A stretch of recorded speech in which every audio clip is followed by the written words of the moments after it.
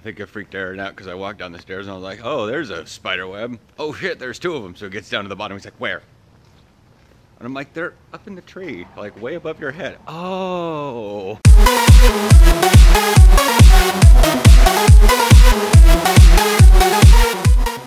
Morning, morning. I just got blinded by the freaking sun because it's that direction.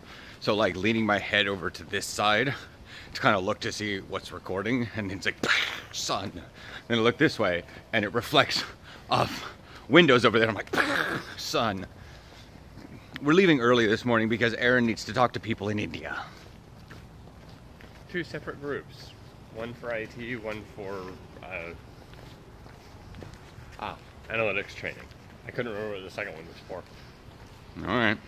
You know, now that I think about it, I've checked every country but India.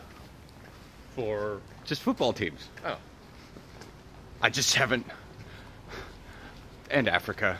Yeah. Well, I know of Egyptian ones, but that's not quite. Yeah, Africa is so freaking big. North and South Africa are way different. Yeah. Because North Africa is, well, let's see, we've got Arabs and kind of Mediterranean lifestyle, and then South Africa is Cafius, right? Yeah.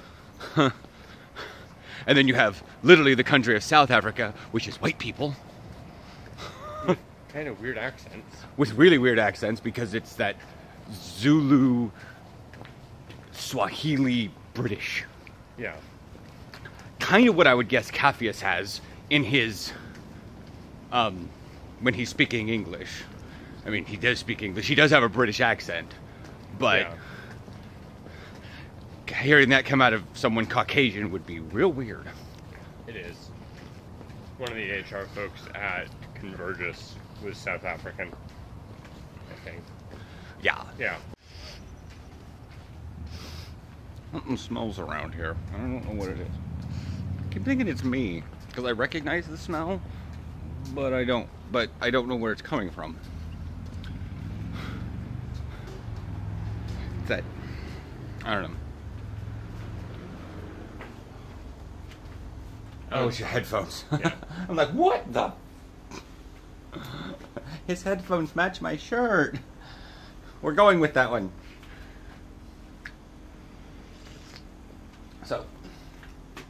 So, how's your anything? How's my what? How's my anything? Your day, your atmosphere. How's your How's heart? Me? I'm good. I'm tired. We stayed up too late last night. We stayed up too late when we stayed up till midnight as well, a couple nights ago. So. What time do you want to go to bed? 9:30?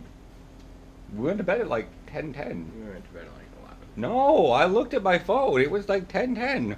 Okay. That's when the thingy got over, and then you went in and brushed your teeth, and then we went to bed. Okay, so it was like 10:20. Okay. It felt later then. Yeah. It always feels later, because if you don't get enough sleep, it feels later. Not that you woke up too early, but you went to bed too late. It's a perception thing. Did you go to bed too late, or did you wake up too early? Does it really matter? It means the stint of time was too short. It can. It's easier for me to wake up later in the day, in general, regardless of when I go to bed. Yes. So there's definitely a went to bed too early, or got up too early. Yes. Hey, coffee on my nose? Usually. Right, coffee. Yeah. There's dried coffee in there. Yeah, Willie wants to do the hill sprinting stuff after his work, and he gets off at 6:30, and I was like, do you have anything in the shade? Yeah, it's gonna be kind of nuts today. Unless he messages me here, and he's like, can we just do it now? And I'm like, I'll do it now. I'll do it in the next hour or two. The sun being up, and this temperature's fine. I don't know if I want to do it in like 100+ degree weather. There's your ding-dings. Because there ain't no train here. But anyway, oh hi. Right, so I have a therapy appointment this early in the morning. It's 9:42 and whatnot. Light level sucks.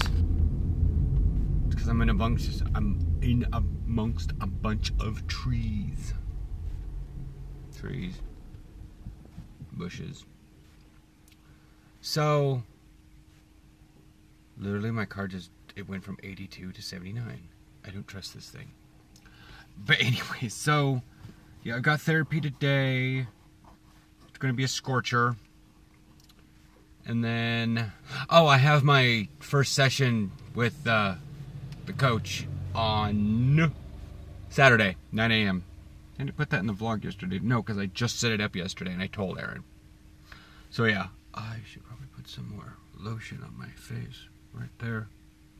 At least according to the camera, it looks really red and sunburnt. But anyways, so yeah. And then Wild Planet Radio, I finally like directly contacted somebody versus like tweeting them or submitting through their web forum or something like that. I literally sent a Facebook message to Wild Planet Radio, which is LGBT radio in Portland. I mean, I didn't really want to bring up the fact that their crowdfunding, I gave $25. So I didn't want to like use that as leverage. I didn't think they owed me anything. It was crowdfunding. I give, and if there's no rewards, no big deal. If there is rewards, woohoo, consolation prize. Because I don't willy-nilly give money out. I'm not rich, but even if I was affluent, I wouldn't give money out to just anything. I'd give it out to the things that I think, would use it. So, yeah. But I'd probably give more. Like, instead of the $50 to Hannah, I probably would have done $200 and whatnot. Because I had more money to spend, and I know that would have helped a lot with gas, especially for a camper. Or all the happy jazz. So, yeah, it's getting pretty warm here in the car. I'm going to turn the AC back on because it likes to blow real freaking hard. So, yeah, I probably just going to let this upload, and I will download everything when I get home. Alright? You guys can see how wonderfully beautiful it is out.